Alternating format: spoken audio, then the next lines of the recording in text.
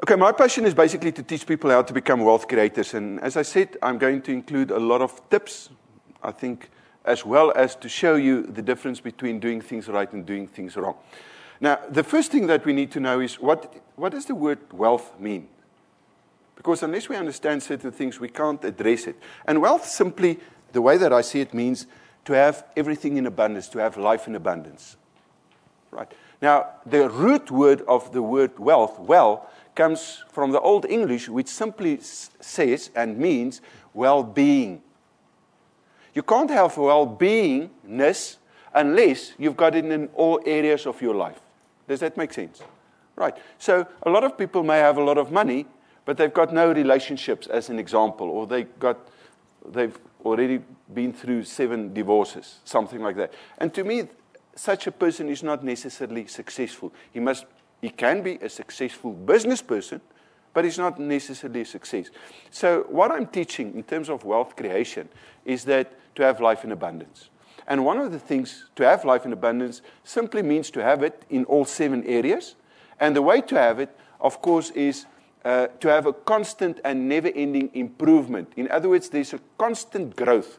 And the reason why I say that is the only thing that's going to give you, let's call well-beingness, is the fact that a lot of people will tell us that we must have balance in our lives. It is impossible. You cannot have a balance. Because the moment that there's balance, there's stagnation. Right.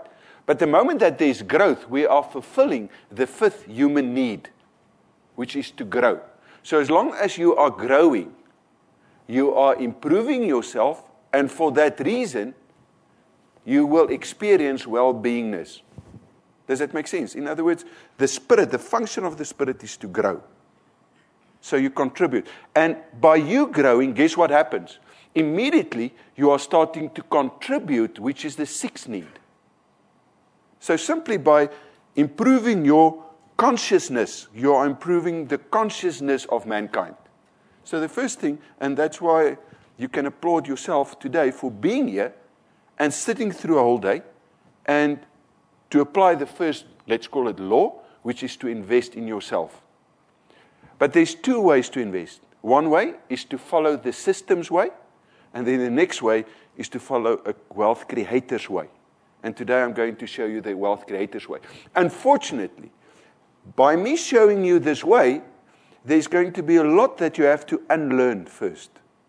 So a lot of the things that I'm going to tell you, immediately your subconscious mind will say, no ways. It's not working that way. Okay. If you get that feeling, just let it pass and just keep on listening.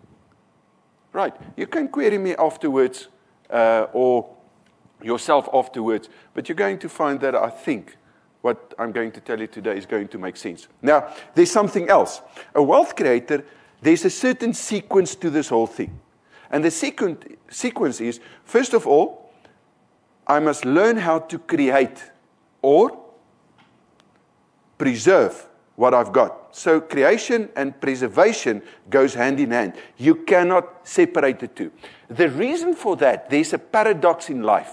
And the paradox simply states this. The more money you're going to make, the more money you're going to create, the more opportunities you are creating at exactly the same time to lose it. Does that make sense? Exactly the same time, you lose it. And the reason why that is because of the system. Now, let me show you. So, create, preserve, and then enjoy. So, those are the 3 things that a wealth creator must learn how to do. Create, preserve, and enjoy. Here's the thing. The moment that I enjoy something, but I did not earn the right to enjoy it, the moment that I do that, I'm going to pay a penalty. In other words, if I want to drive a car, it is possible, if I've got the income, to buy the car the end of this month or immediately. Right, no problem. But in doing so, I'm renting a lifestyle. It's not my car. I'm renting a lifestyle. Does that make sense? That rent simply means that the system gave us the money, our income. Because we've learned through the educational system to work for our money, we are therefore the slave of the income or our money. Does that make sense?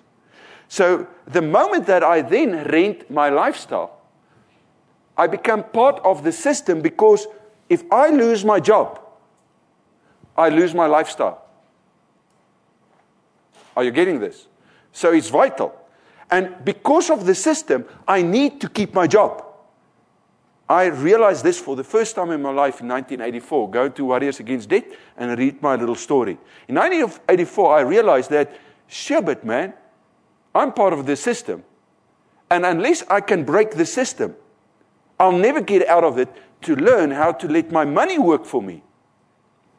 But first, I need to break the system. In other words, I need to stop doing what I'm doing. And the only way to do that, guess what? Get rid of your debt. Because debt is related to renting of a lifestyle. Does it make sense?